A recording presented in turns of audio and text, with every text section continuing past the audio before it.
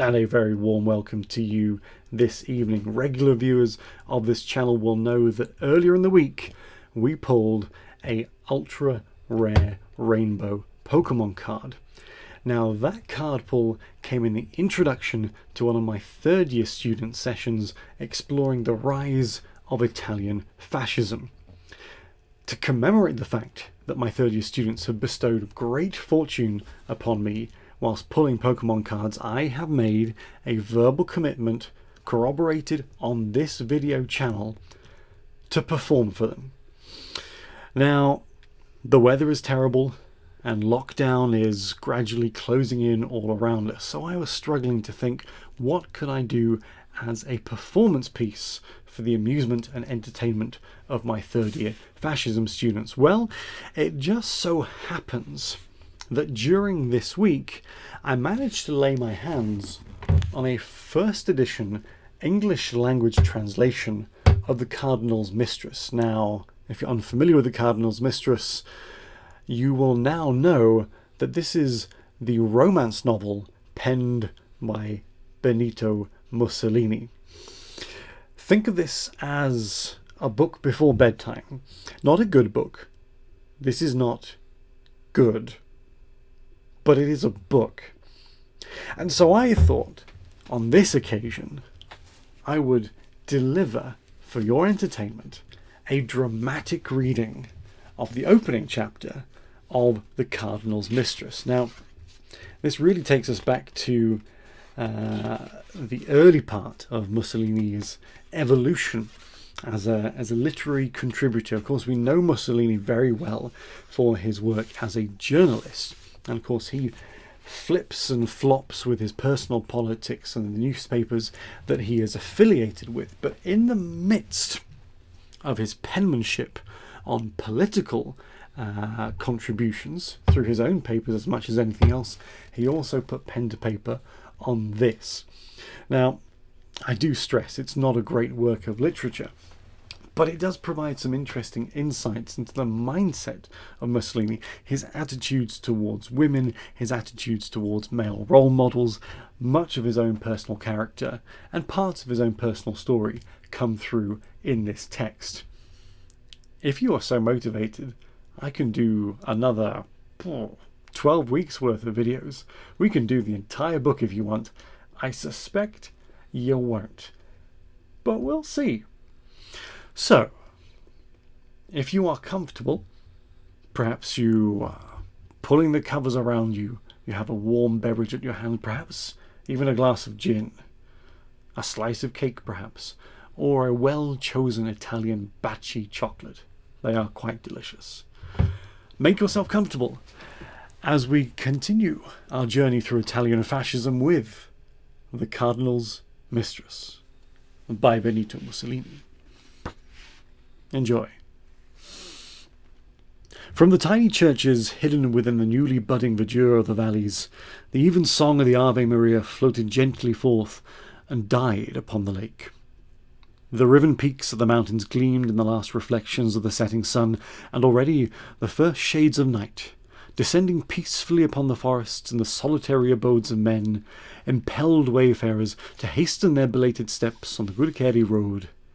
The caress of an invisible hand curled the wavelets of the lake, which, with a weary murmur, licked the foliage of the ancient willows, for ever casting their tresses upon the water. On the shore, a file of cypresses notched the horizon, and deep in the heavens quivered the stars.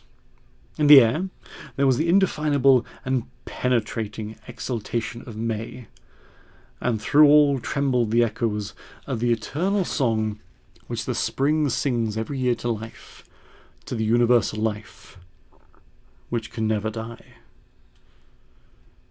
Carl Emanuel Medruzzo, Cardinal and Archbishop of Trent, and secular Prince of the Trentino, had abandoned the oars of the little bark and seemed enchanted with the suavity of the hour. Facing him was Claudia. For a while the two lovers said no word to one another. The Cardinal wore on his head an exquisite cap of black silk, and over his shoulders an ample garment of velvet upon which gleamed the silver clasps of his belt. A month of sojourn in the castle had not benefited the health of the prince. He had not been able to rest as he had intended. Too many cares tormented him. His soul was shaken by too many tempests. The wrinkles of his brow had become deeper, the nose, crooked in the middle, had become sharper. His large and widely opened eyes wore a look of melancholy, while his hair, falling in thinning locks over his temples, his whole figure was stooped not from age, but beneath the weight of an ancient, burning sorrow. Claudia was leaning slightly over one side of the bark and had immersed her hand in the water to enjoy its freshness. Beneath her silken robe was visible the provocative outline of her body, and her white face gleamed beneath her black tresses. Her half-closed eyes understood the sorcery of poisonous passions.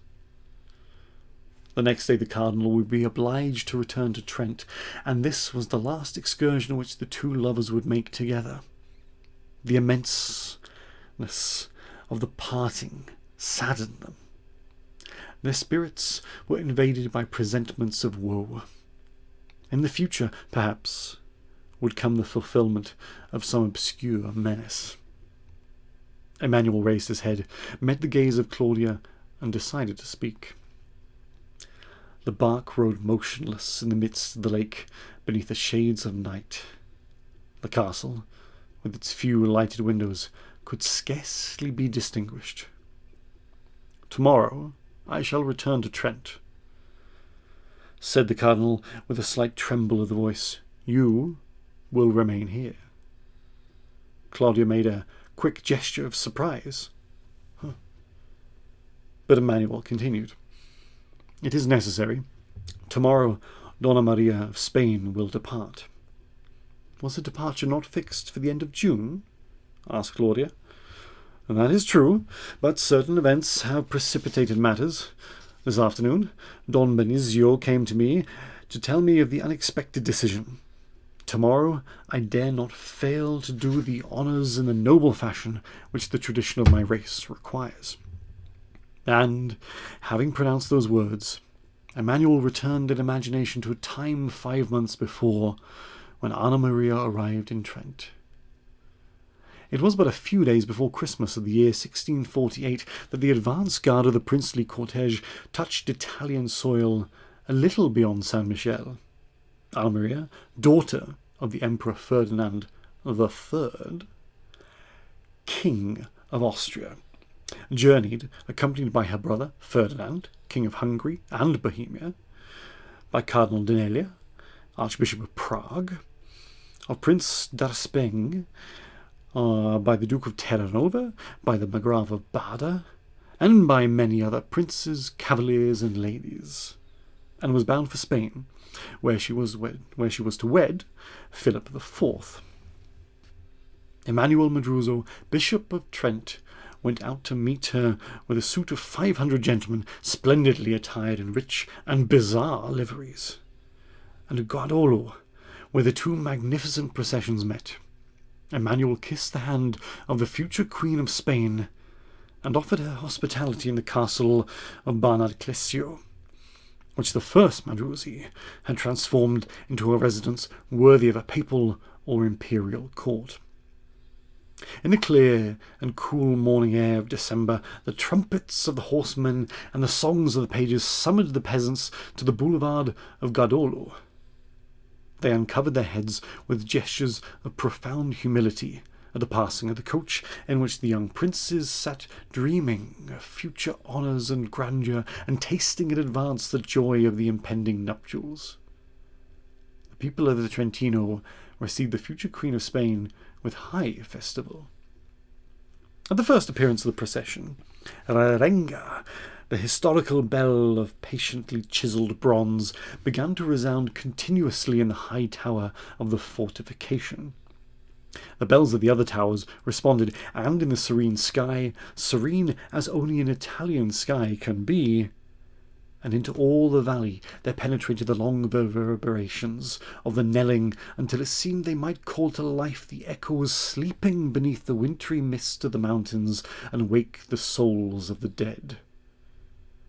The artillery of the castle boomed in recurrent volleys. In short, the entire population of Trent was in the streets. The merchants closed their shops, the artisans their workshops, the professional men their studios. The houses were emptied, and women and children appeared in the doorways. Eager questions scurried from mouth to mouth, and every reply was accompanied and listened to with loud cries of admiration. And, as though by a tacit sign of understanding, the crowd surged towards the German section in the San Martino quarter, and took its place on either side of the road, in which, far in the distance, the iron beat of the horses' hooves, the dazzling glitter of cuirasses, the flash of helmets and picks and halberds, and the crackling of arquebuscan volleys announced the sovereign guest. At the gaze of the city, the procession stopped to organize its triumphal pomp. 8 horsemen, clad in white, rode ahead. They wore no cuirasses and carried no arms. On each breast was a huge red cross. Not far behind followed the soldiers of the escort. The coach of Anna Maria, drawn by 4 richly caparisoned horses, was surrounded by ladies of the suit, by high dignitaries of the court, by the nobility and clergy of Bohemia, Hungary, and the Trentino. Following after the compact group, which contained descendants of all the noblest races of Europe, from the furrowed lands of the Danube to the sea-washed plains of Mangarzani, from the limitless steppes of Hungary to the green hills of Bohemia, from the snowy peaks to the fertile plains of Eredano, rode an immense troop of horsemen, superb in their burnished steel armour. They were the veterans of the last war, which had just been ended with the universal peace of Munster. Soldiers of all tongues, the heroes of many a cavalry charge, now reduced to purely decorative functions, since the romantic and ideal meaning which once had been ascribed to them had vanished under the diabolical irony of Cervantes the poet. The procession ended with a long file of baggage trains, and behind pressed the people who had watched the parade with admiring eyes. The cries of the crowd, who, as always, forgot their daily misery in this vision of splendour, were from time to time drowned by the notes of a horn into which a giant horseman from Bohemia was blowing with all the strength of his lungs. Emanuel Medruso now recalled every particular of this ceremony. He recalled the gaiety of the Trentine people, the address of the chamberlains, the brief phrases of Anna Maria, the ceremony in the cathedral, the evening illumination of the city. Anna had been much moved by the splendour of her reception.